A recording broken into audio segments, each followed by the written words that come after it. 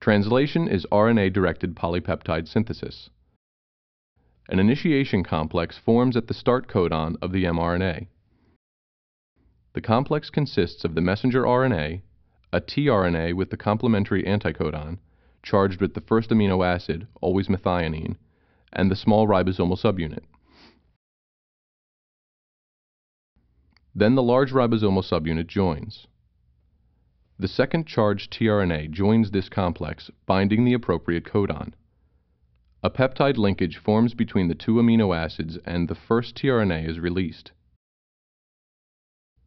The second shifts into the site formerly occupied by the first, and the third charged tRNA joins the complex. The process repeats itself, lengthening the polypeptide, until the complex arrives at the stop codon. A termination protein attaches instead of a charged tRNA. The complex breaks down, releasing the completed polypeptide.